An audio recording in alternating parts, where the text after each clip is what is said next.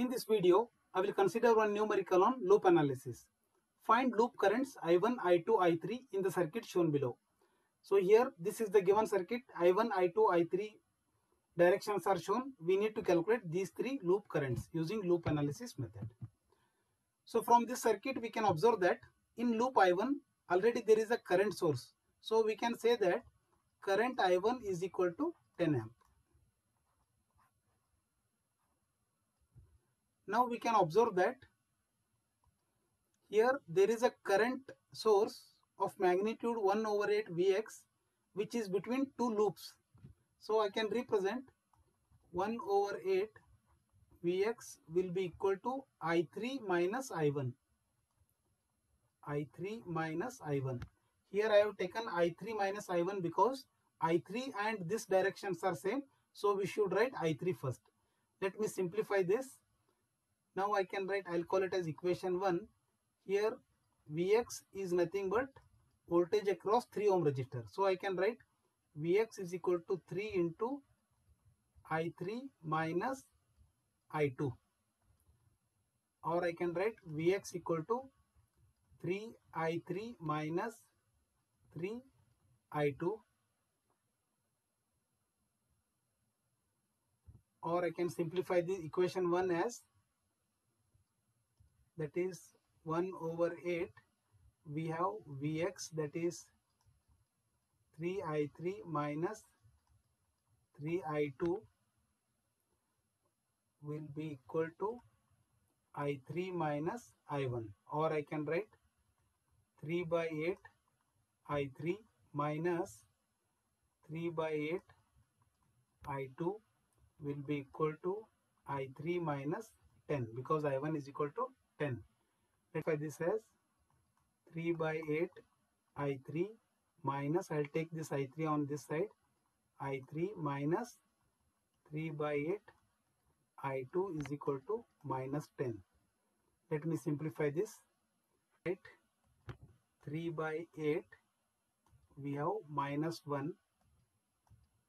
So this, its value will be minus 0.625 I3, that is minus 0.625 I3 minus 3 by 8.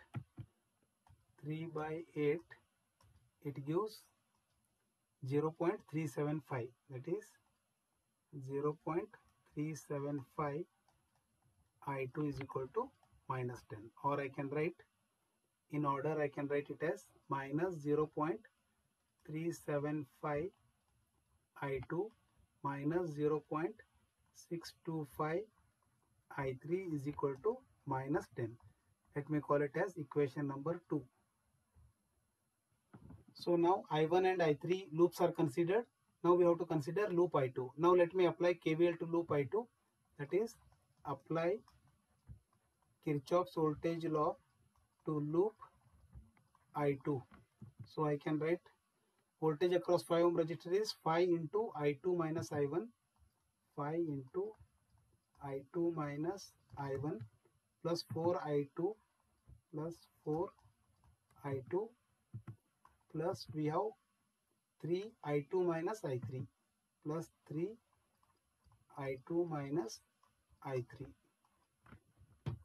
is equal to 0. Let me simplify, that is 5 I2 minus 5 I1. I1 is already 10 plus 4 I2 plus 3 I2 minus 3 I3 equal to 0. Or I can write 5 I2 plus 4 I2 plus 3 I2, that is 5, 4, 9, 9, 3, 12. That is 12 I2, and we have only one I3, that is minus 3 I3. So here 10 into 5 is 50, minus 50 I will take on other side, it will become plus 50. Let me call it as equation 3. So now by solving equation 2 and 3, we can get the values of I2 and I3. That is, solving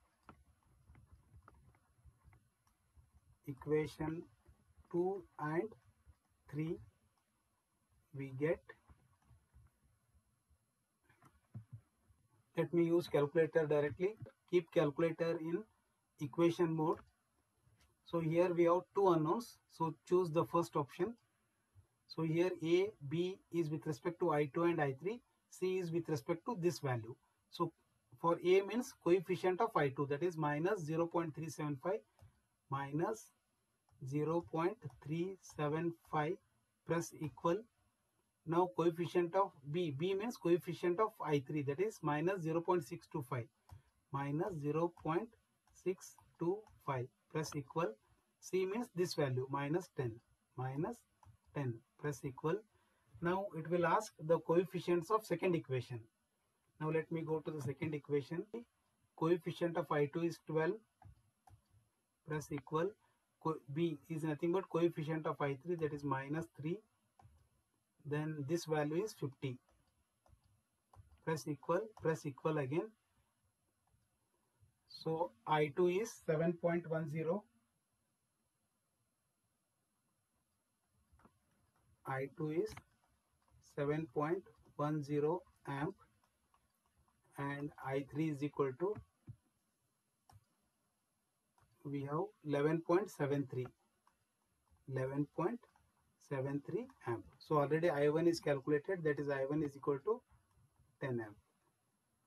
So these are the required result, that is I1 is 10 amp, I2 is 7.10 amp, I3 is 11.73 amp.